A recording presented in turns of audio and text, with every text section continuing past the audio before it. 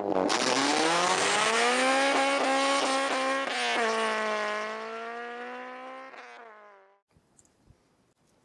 wasn't planning on doing any more vlogs this month. After the drift day with the BMW, I've done nothing with any of the cars. Well, we tried to fix the Audi, the power steering pump, ended up buying the wrong part for it, so the Audi steering pump's still knackered, but whatever. I'm done with cars this month. So there's gonna be no videos. But Wednesday or Thursday, I think it was this week, went onto Facebook and saw that Circuit Days had put out their dates for a Nürburgring track day in April. And they were doing a discounted rate if you booked before, I think it's 1st of January, so the discounted rate's still up now, so it's $399. And then Bridge to Gantry did another discount code, so the full Nürburgring track day was 379 quid. I just couldn't help myself. So, long story short, we're going back to the Nürburgring on the 10th of April. So, we better start doing some work on the DC2.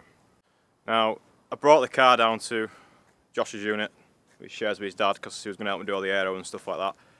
And long story short, with moving up to Harrogate and stuff like that, I've just not been asked and nothing's happened.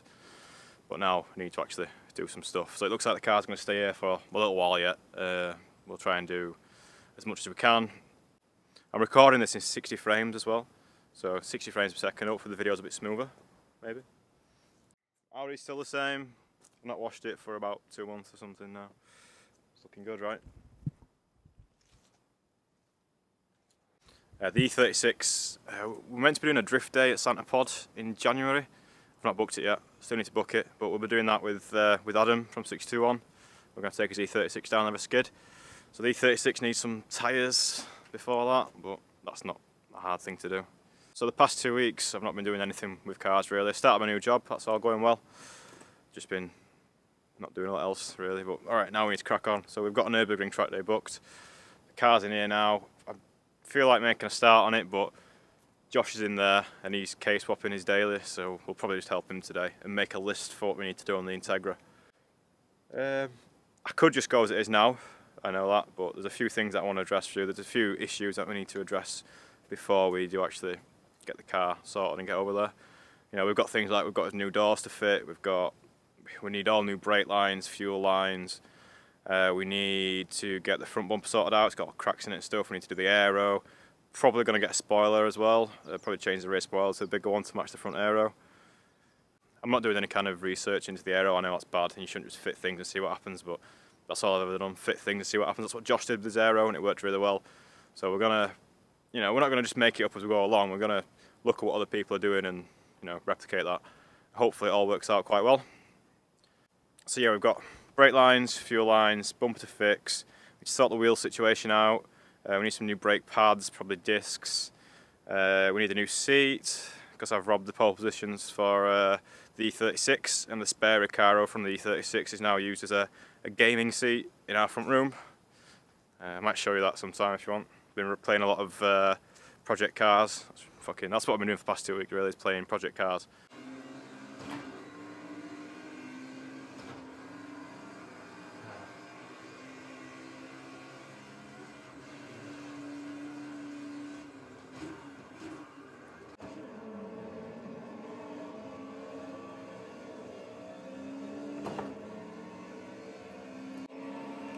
Such a good game.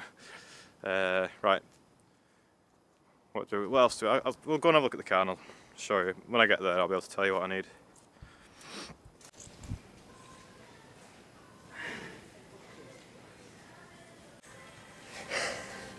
You can't get this up. So Josh is swapping his D14 EJ and he's putting this engine in it. Hoping to have the engine sat in by today. You've got about 3 hours to do that. Yeah, he's struggling a bit at the minute. So Josh is taking his engine out of the black hatch for some reason. Why have you done that again? To change the oil pump. Oh yeah, he's fitting a new oil pump on it, so he decided to take the engine out to do that.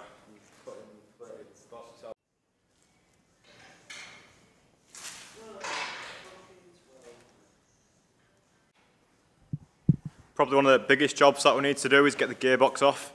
That needs to go for a rebuild. I've said before, the fourth gear is a bit shit at engaging at high RPM, which is pretty dangerous on circuit, so we need to get that sorted out. We've got 5 months, 4.5 months. 4.5 months? Ideally, I want this to be done in a couple of months so we can take it on a UK track day before we go to the ring and give it a good test. Right, just a quick shout out before we get started on anything. This t-shirt's from a company called Petrol Threads, and I like it because it says Prime Era. People who know me personally know that I'm a bit of a Prime Era fanboy.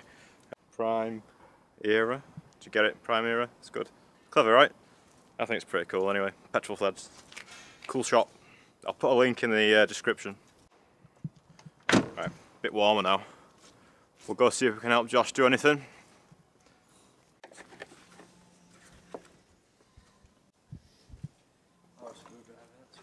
So the hubs are off, just need to do the wiring now, then we can probably drop the engine out.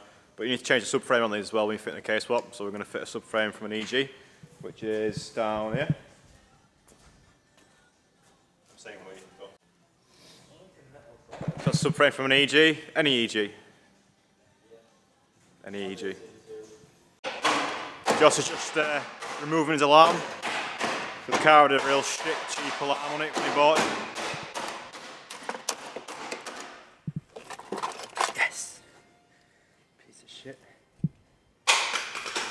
So that's off. There, we took the heater pipes off, the wiring's off. Just going to take the throttle cable off now. I think we're pretty much there. All the vacuum lines are off. Hoist's ready, should come off soon. Right, we've got all the engine mounts off. Now we should be able to drop the engine out once the subframe's completely loose. So Josh is going to undo the last few bolts. We should be able to get the engine out.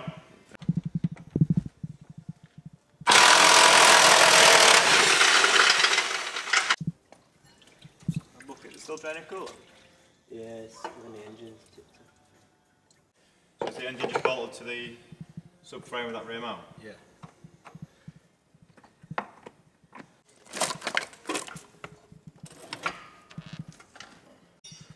Right, the engine's on the floor, on the subframe.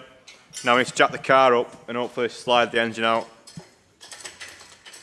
Shouldn't be too hard, in theory.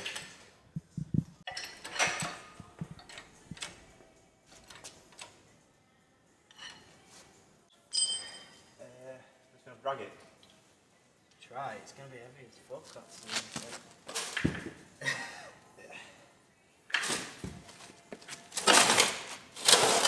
monster.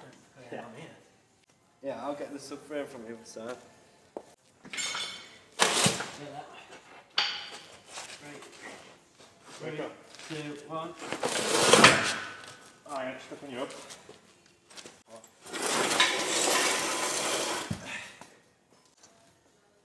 Right, it's one engine out.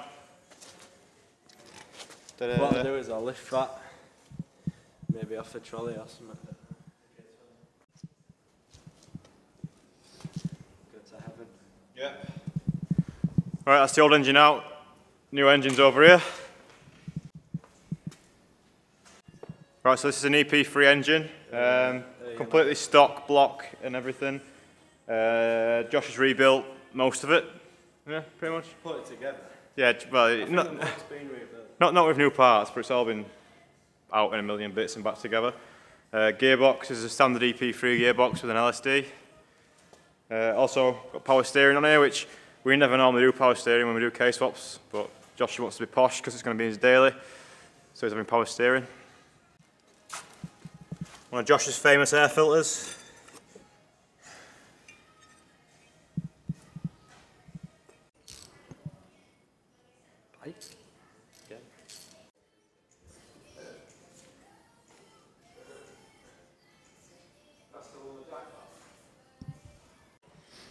Right, we're calling it a night now. Josh's got the engine out. He's not going to get the new one in yet today, so he's going to take his time and prep all his engine bay and get it looking all nice and stuff.